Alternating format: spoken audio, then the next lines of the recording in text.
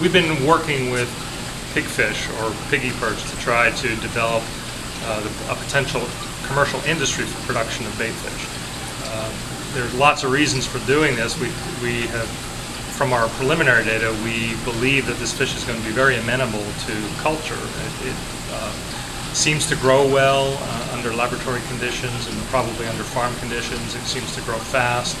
And one of the highlights of the species is that it does not appear to be cannibalistic, which is something we see in an awful lot of species, which means that you can grow higher densities of fish and therefore make it more economical.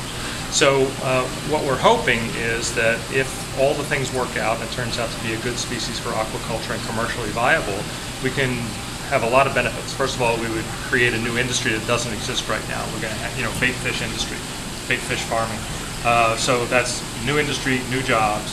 From the fisherman's point of view, we hope to be able to spawn this fish year-round and therefore provide the market with bait-sized fish all year round.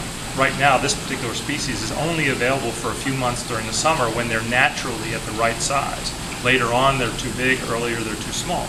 So we could provide more fishing opportunities for people.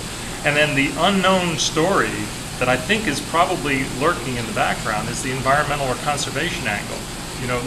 We surveyed bait shop owners in Port Aransas last year to find out how many pigfish they sell a year.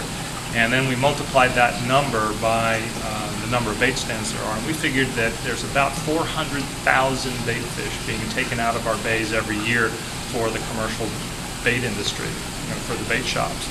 That doesn't count the bait that the fishermen are catching for themselves, right? So there's an awful lot of piggy perch being taken out of the bays. Now, nobody knows whether that's a problem. It's not been documented, but it's hard to imagine that removing that number of fish from a small area year after year can't be having some kind of impact on the ecosystem. So, if we can offset some of that by growing fish in the laboratory, taking the pressure off the wild fish, and maybe even taking the pressure off other bait fish like croaker. This